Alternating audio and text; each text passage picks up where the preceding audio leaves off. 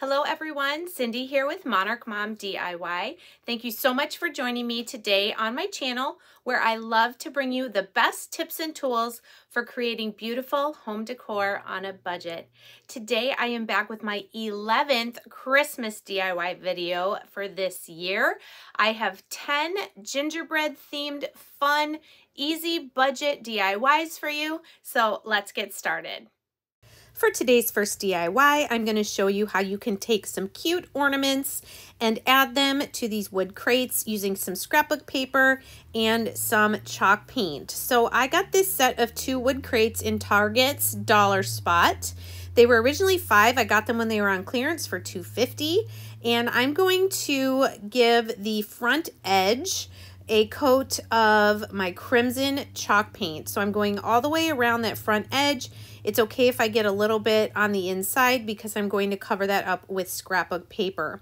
I'm also going to go all the way around the 4 sides doing this stripe in crimson, and going to do that on the bottom stripe as well, and then do that to both crates. Then for that middle stripe, I'm going to use this teal colored chalk paint that I've used before. It is a Martha Stewart in the color Lagoon, but you can just use whatever other color paint you would like. I'm just going with red and teal for my Christmas kitchen decor, especially around my coffee bar.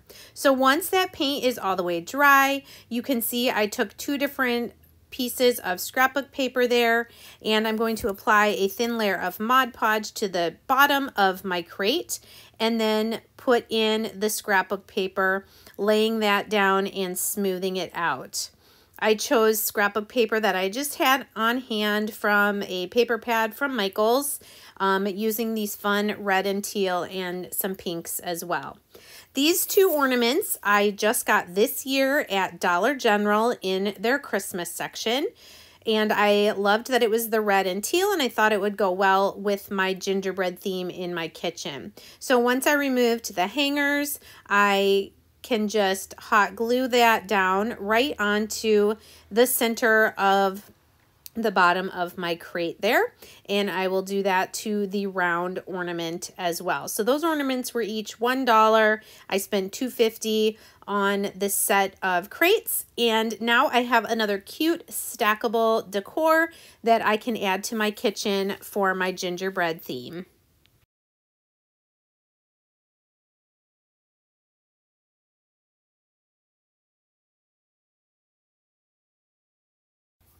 For my second DIY, I'm going to show you one of the projects that is available from Magnolia Design Company.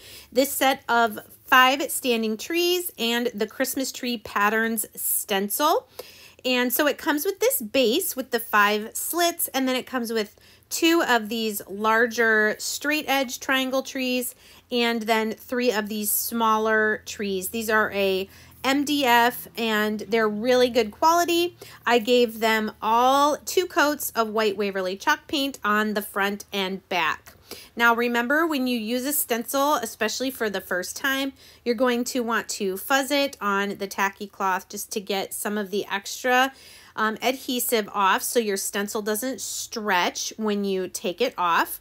I will say the hardest part of this project was getting the stencil centered how I wanted it on the tree, but if you just kind of press down on the edges, you can get it centered there, so the design will be centered in the shape of the Christmas tree. So I got 4 of my trees ready. There are 2 triangle shapes designs and 2 of this Christmas tree design, so you do repeat one of the patterns for the 3rd small tree. All right, so I'm using the chalk paste from Magnolia Design Company. This is Candy Apple Red, and just using my squeegee, you're just going to drag it across the mesh stencil so that it fills in all the spaces on the mesh, and then get off any excess blobs. And when you peel up your stencil, you get a really, really beautiful image. Now I'm going to plan on doing a different color of these designs on the back side of my trees, maybe like gold for winter once Christmas is over. So then you can just arrange your trees in the holes how you like them, and then these are ready to display.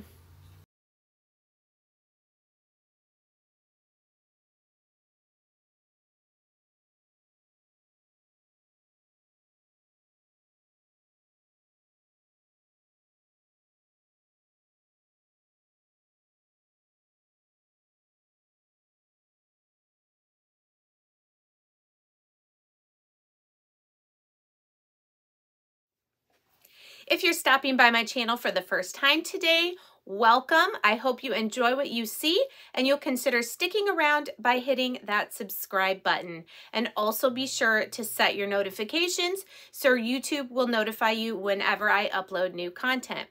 If you are returning, if you are one of my subscribers or viewers, welcome back. Thank you so much for your support. For DIY number 3, I figure you can't have a gingerbread themed kitchen without a gingerbread cookie jar. So I'm using one of these plastic cookie jars from Dollar Tree, one of these felt gingerbread stickers, and some spray paint. I'm also using these wood letters. I believe these were from Dollar General. They're a little bit smaller and have more straight edges than the ones at Dollar Tree.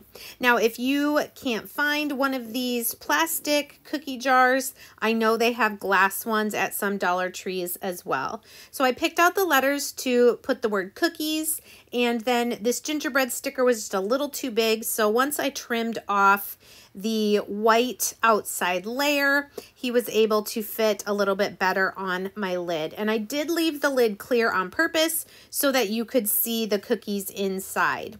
You can see I spray painted the base of the cookie jar with Colonial Red spray paint.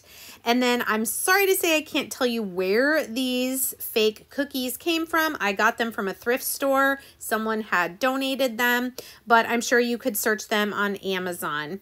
Then I did color the letters to spell cookies, the teal, kind of going along with my red and teal theme. I just used my paint marker, and then now I am hot gluing them in that rounded shape on the front of my lid.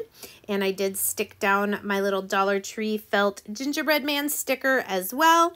And then we're ready to set this on our cookie jar. So super easy, but grab yourself a plastic or glass cookie jar from Dollar Tree and you can make one of these as well.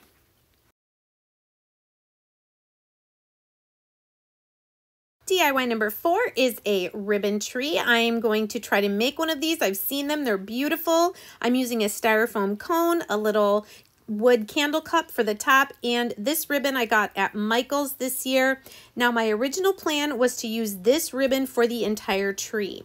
However, once I got one layer, you'll see in a second, of 3-inch strips is what I'm cutting, I ran out. And when I went back to Michael's, they were completely gone. So, lesson learned, I'll show you what I did to modify my idea. I'm also taking this wood candle cup and painting it red. It will go on the top of the tree. So this is how I decided to make my little loops. I just kind of put the two ends on top of each other, and then once that's glued, I'm gluing the top there to the tree. I think you can kind of see how I'm doing that. And I'm just going to go all the way around. Like I said, this striped ribbon, I only got the first layer around the base of the tree, but my cone kept rolling around, so I decided to glue it to one of these candlestick pillar things from Dollar Tree so that it would be a lot easier to work with and give some extra height. So, like I said, I went back to Michael's. They were out of that cute candy striped ribbon, so I had to come back and raid my ribbon stash and find any red ribbons that I had. So my next layer, this is actually a Dollar Tree ribbon as well, is just a slightly thicker grosgrain ribbon. So I did do, I believe, 4-inch lengths for this one so that it could make that loop. And you can see I'm just going up, and it just, the loop of this row is just going to cover the ends. Then I had to pull out a red and white gingham check. What I was worried about is some of my red ribbons looked kind of orange next to some of these. So thankfully with my ribbon stash, I had enough that I could complete this tree, and I actually think I like how it turned out with all the different ribbons better than if it would have all been the same ribbon. So if at first your idea doesn't work, think about how you can still make it happen by just changing. So look at that. Isn't that so adorable? I even have this layer right here is a very sheer ribbon, but I think because I used it towards the top, and then I'm going to cover the top half of it with my last row of ribbon, I think it works, especially since my cone is white and not green. Once I did get to the top, I went ahead and hot glued that little wood candle cup to be my little topper for my tree. And I think this is my second favorite project from this video. My first favorite is still coming up, but I love this. I have it on top of my coffee bar rack in my kitchen.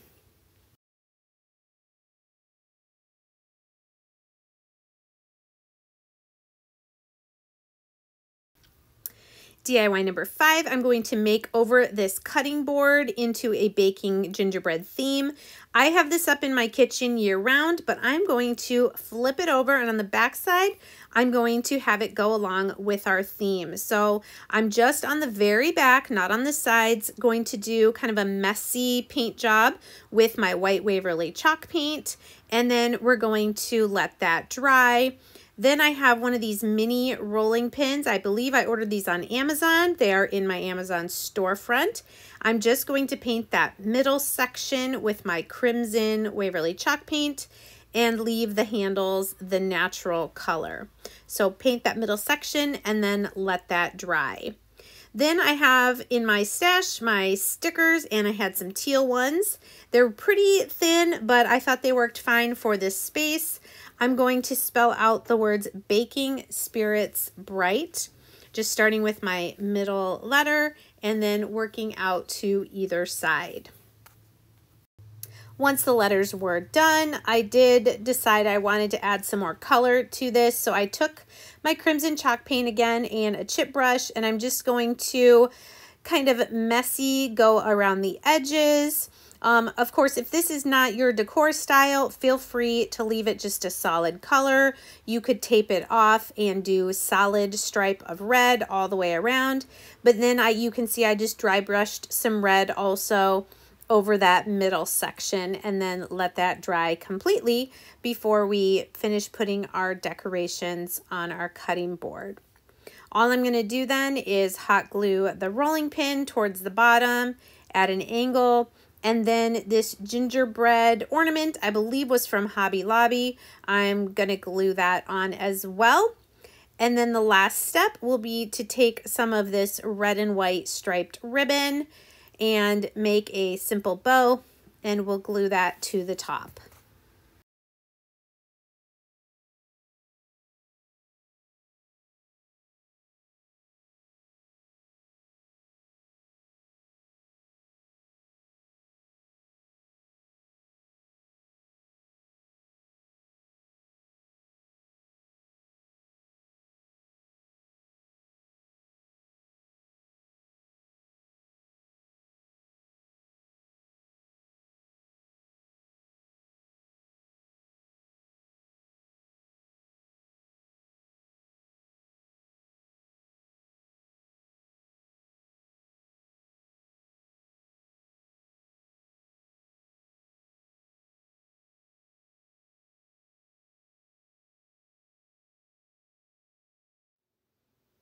If you're enjoying this video and love budget home decor, please give this video a thumbs up to let YouTube know this is content you want to keep seeing.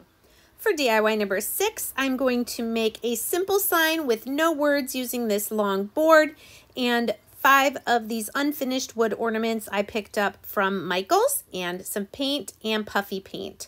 So for my background, I'm going to use that lagoon colored chalk paint again and give my board the top and the sides this teal color.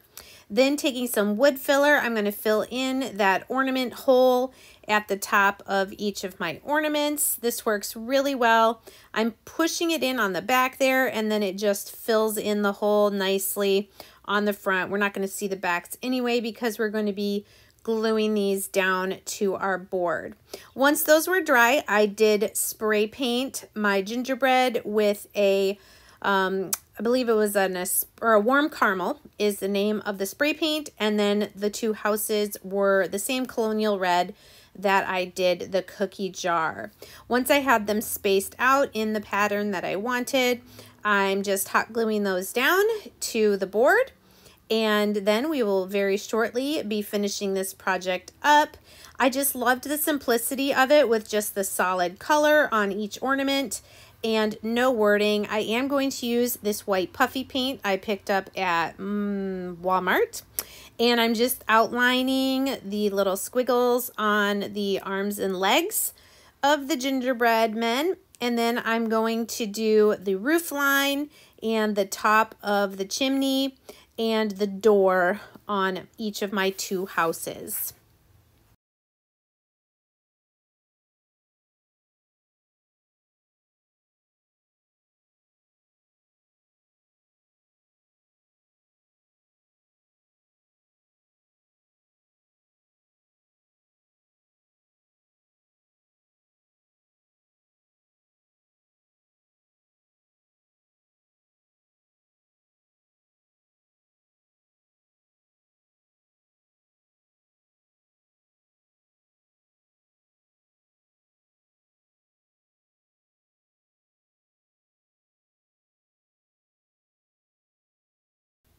For DIY number 7, I'm going to make a small item to add to my gingerbread kitchen.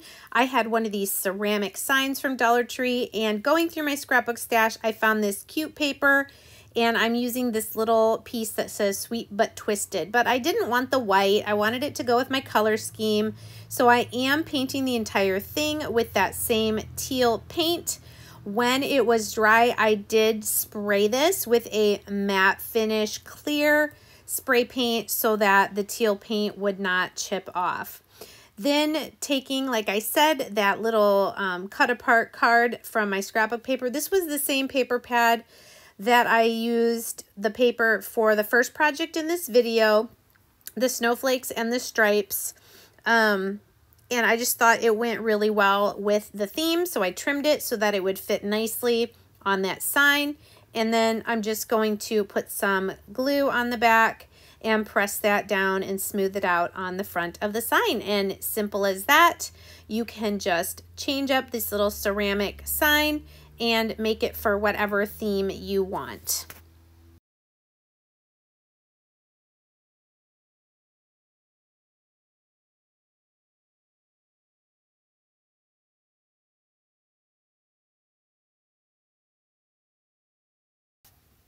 DIY number 8, the gingerbread house sign, ended up being my favorite project from this video. Let me know what you think. I'm using one of these gingerbread cutouts from Dollar Tree, some red and white straws from Dollar Tree, some Scrabble tiles, and then this wood unfinished sign I got at actually a local grocery store of all places, but you could definitely find something in this shape. I'm going to do the entire inside with my white Waverly chalk paint, and then taking that same teal color called Lagoon, I'm very carefully going to paint around the frame of our little house. Now these straws were actually really strong. They're like cardboard kind of, and I thought they would be so cute to outline on top of the teal. So I'm going to use about 7 of them, and I'm going to glue them to the frame of my house. I will have to trim some, you can see there at the top, and then for the roof part that's at an angle, but I'm just putting some hot glue on them and then setting them down on the frame. And I love how it looked when this red and white candy stripe was on top of the teal. This was definitely one of those projects where I had a basic idea, but then I just kind of kept adding things to it. And like I said, my favorite kind of project where it turns out even better than what you first imagined. And this is that spray paint I used on my gingerbread man in the previous project and on this one. Warm Caramel is what it's called, with a satin finish. I popped off the wood buttons that were on there, and I just added a couple of red buttons of my own to the front of my little gingerbread man here. And then we're going to take that white puffy paint again and just outline the little stripes there that are on his arms and his legs.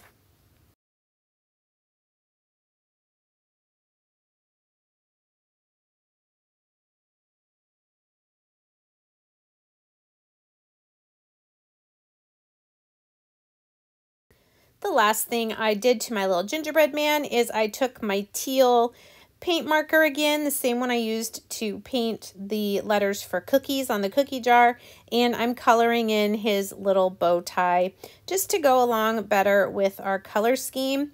I did not give my gingerbread man a face. I actually loved how it looked without and just kind of the idea of him. Then taking some Scrabble tiles I have to spell gingerbread and house. I'm using this dowel at the bottom just so that I have a little bit of space and my letters are straight. A little bit of space there between my row of letters and the bottom of the frame. So I started with my middle letter of house, which was the U, and then I'm going to just glue them one at a time till I have that entire word.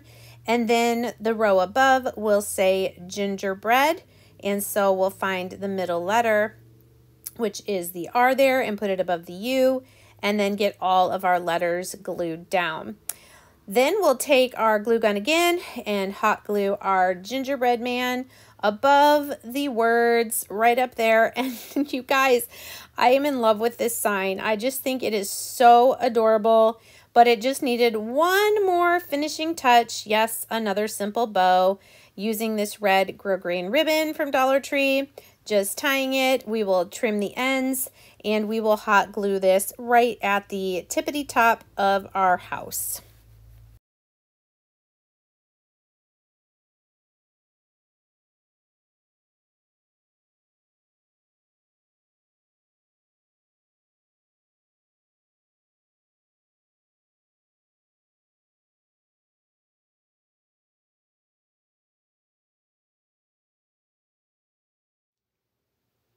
Please be sure to check the description box below the video title for links to any items that you might be interested in, tools that I use, the stencils. All the links are there for you in the description box.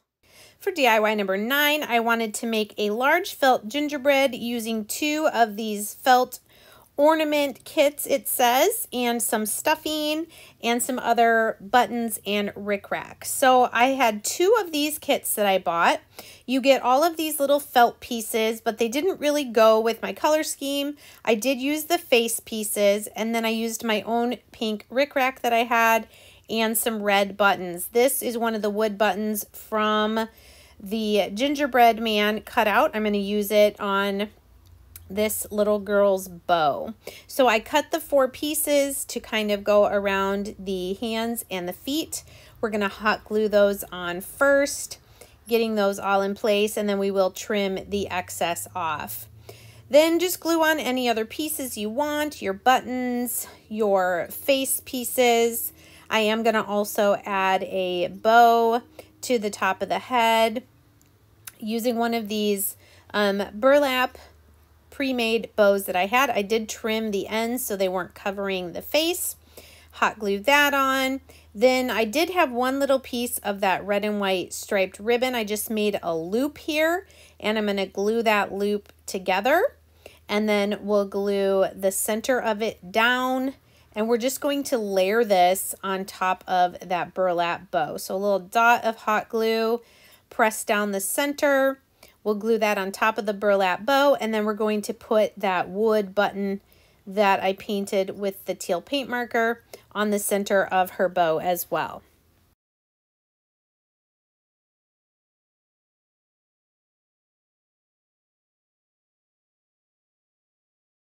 Now, once everything was dry completely, I layered the second one right underneath, and going around starting with the head, I'm going to put a bead of hot glue and I'm going to glue my two gingerbread man shapes together. Like I said, I'm starting at the head and I'm going to hot glue the head together and then let that sit for a couple minutes so that it doesn't come apart. You want to make sure it's completely dry. And then I'm just taking some of this polyfill that I got from Walmart's craft department, and I'm just going to stuff this slightly. This is kind of more of a stiff felt, so if you stuff it too much, it's gonna have some creases in it. Once I had the head done, I did an arm, a leg, an arm, a leg, until you get the whole thing stuffed and glued shut. I wanted my little gingerbread girl to be holding this super cute ornament, another one that I found at Dollar General. So I cut the hanger. The beads kept falling off, but I got them on. And I'm just putting a piece of dot of hot glue and attaching each end of the string so that it will look like she's holding it. Then back to my puffy paint, I'm just adding a few accents in the eyes, some circles on the cheeks. I am going to do a little dot on the nose, and then I'm going to outline her entire body and head with the puffy paint. I really feel like it just brings the whole project together and makes it look so much more than two pieces of gingerbread man shaped felt.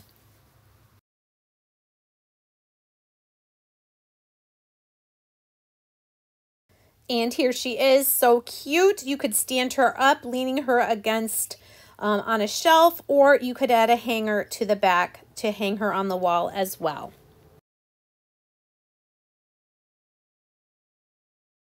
And my final DIY for today is so simple. I have a hard time calling it a DIY, but I'm using these red and white striped sacks and another stencil from Magnolia Design Company, just to show you how you could take something that was $1 for these 3 adorable sacks. I'm going to just stencil this gingerbread man on the front of each of the 3 sacks using this is actually the gel art ink from a maker's studio, but it is their ink made for these type of stencils and for fabric. So just using some white. Now because the design on the bag was white and red stripes, it was more of an impression of a gingerbread man. I'll say that. It wasn't like a full-on stencil that you were going to be able to see for a long time. So I stenciled all 3, took a little bit more of that polyfill just to stuff these, maybe look like they're little sacks of candy or treats, and then tie them shut. And that's really all I did. These are going to look so cute added to my shelf and my other decor in my gingerbread kitchen.